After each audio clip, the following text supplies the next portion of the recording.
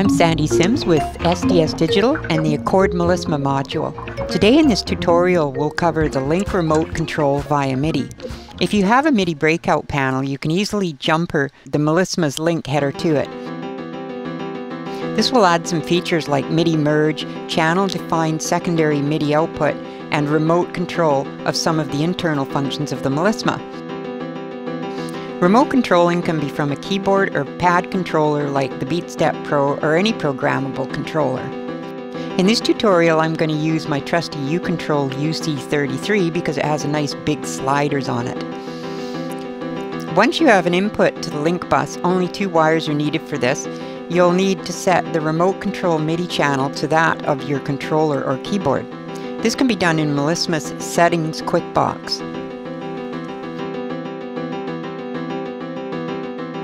Scroll down to the entries under the dashed bar to LINK Control Chan, and then choose a channel. I'm using channel 1, but the factory default value will be set to 16. This can also be disabled by selecting past 16. Now you need to define each function's CC number. Under the MIDI CC quick box, logically, are the CC remotes. Scroll to the LINK CC remotes section.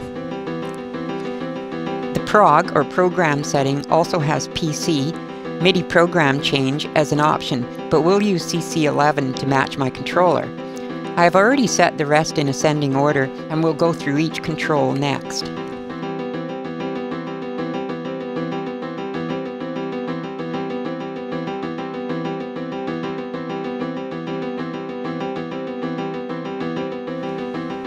The first slider was assigned to change Melisma's program number.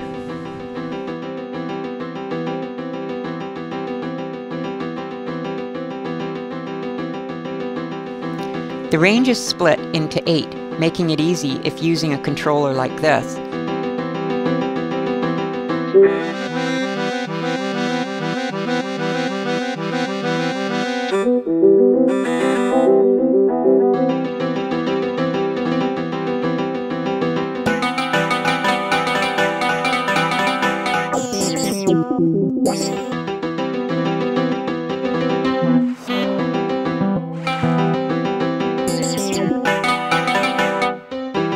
If buttons were used, it would be a better idea to use the MIDI PC, program change.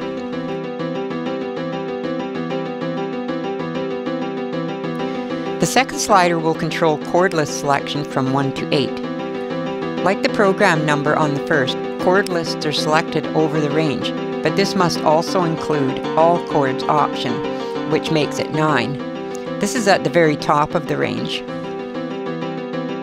The third slider will control L-hand sensitivity from 10 cents per millisecond to 290 cents per millisecond. I'll unplug the gate input so L-hand notes can be heard. This, among other factors, gives control over the density of notes the L-hand input produces.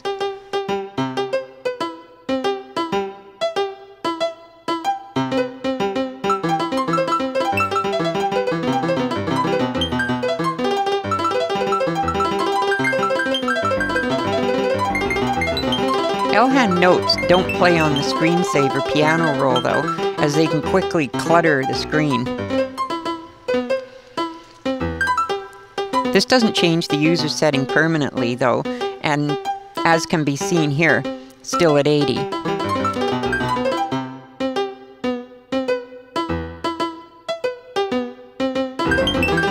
But exiting the menu does update the setting to that value. The next internal control is the spread modifier intensity or selector. Spread modifiers were covered in the spread video. The selected modifier is notes order.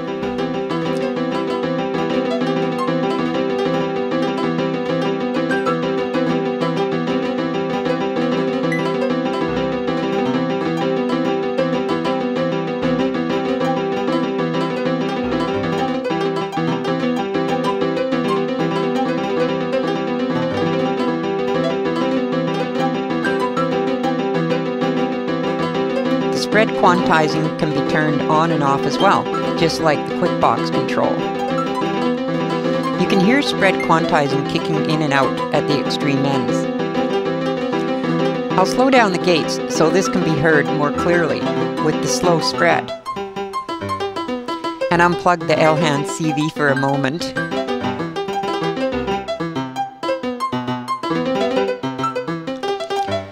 So this MIDI CC is divided into 10 segments over the range.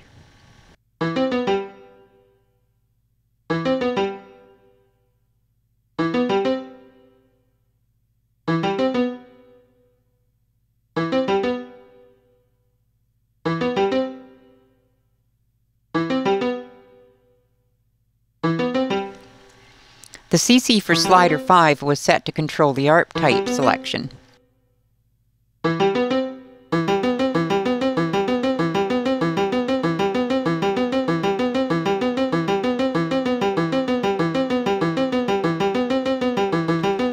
This works in the same order as the ARP button does, with the ARP LED and display indicating the change.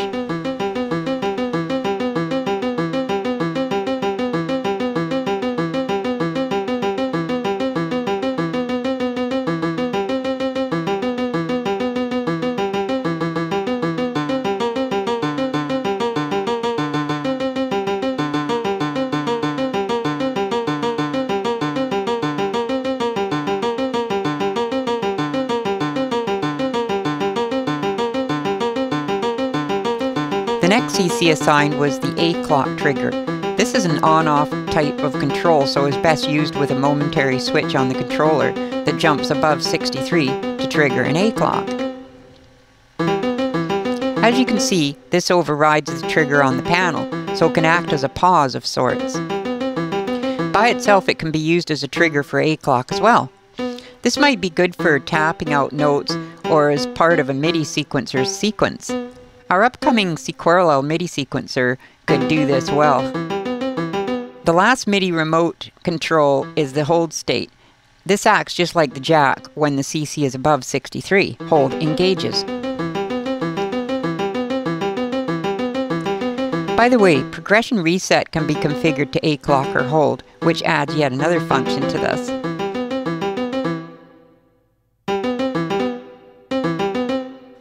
The A clock and hold controls can be used together like this. There is one more remote control via the link input that has no settings but is on as long as the link remote is assigned a channel, a root note control. This control uses notes one might be playing on a keyboard or tapping onto the pads of a controller to transpose as the root knob does. The root knob's position sets the octave that will be used, and all notes coming into link are dropped to the bass 12. The octave switch point, if root knob is set to a C, or 0, plus, minus 12 or 24, will happen at the keyboard's note C.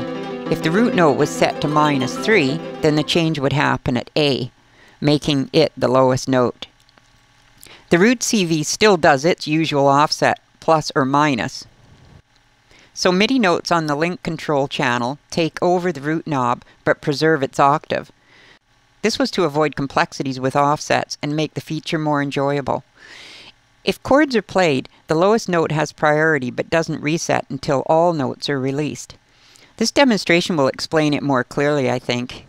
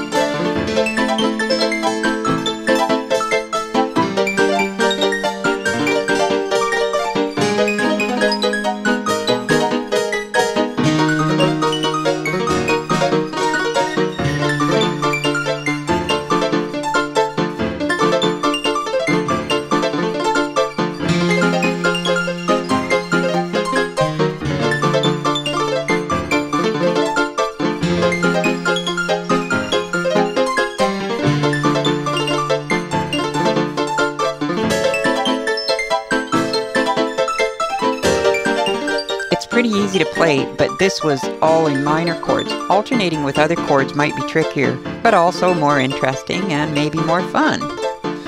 I hope you enjoyed this tutorial on using the LINK remote feature. Thanks for watching.